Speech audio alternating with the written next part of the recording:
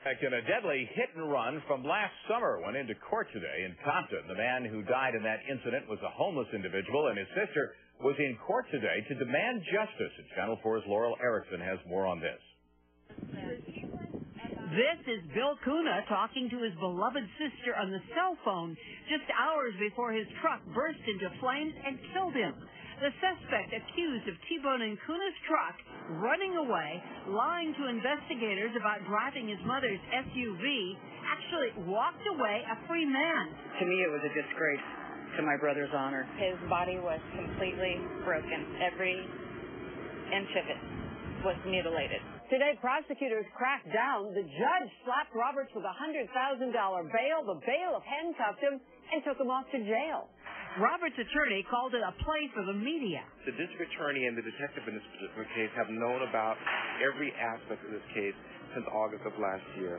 The judge refused to allow cameras in, but the drama over the suspect who almost walked free during a manslaughter trial spilled outside the courthouse. Roberts' attorney described the young father this way. Even the night that it happened, the eyewitnesses say that he was hysterical. My brother was a very giving, if you look at the picture, I mean, he was just a really peaceful guy, and he loved nature, and he loved people. We think that he might have, not uncommon, fallen asleep, and at that point, he's in the middle of the intersection. All he can do is apply his brakes. Not at 80 miles an hour. You don't blow a red light with witnesses at 80 miles an hour. And then you run from the scene.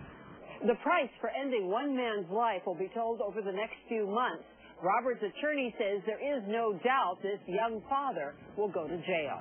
Laurel Erickson, Channel 4 News, Compton.